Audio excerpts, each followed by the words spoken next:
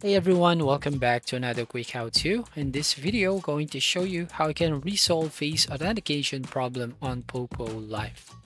So the first thing that you need to do is open up your Poppo Live or Poppo app and make sure that you sign in with your account.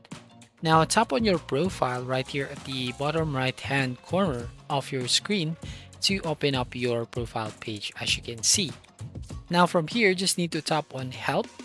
You'll find an option here. So just select this help button from here.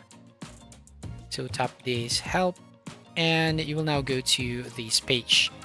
Now here under the frequent, you'll find a question here. Why did my face authentication fail?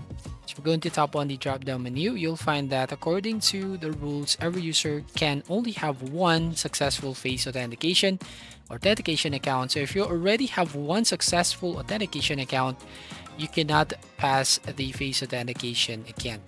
So just need to log into your successful authenticated account. So basically, this is the reason why you're having some issue or problem on this application. Now to fix this problem here, just need to go to account. So just tap on the account right here at the top right of your screen. And from here, you'll find another article that you can read.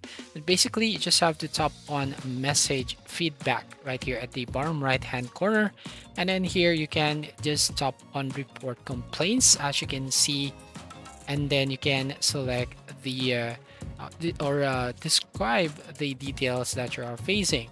You can also go to feedback and select an account and security and just type here that you're having your face authentication problem.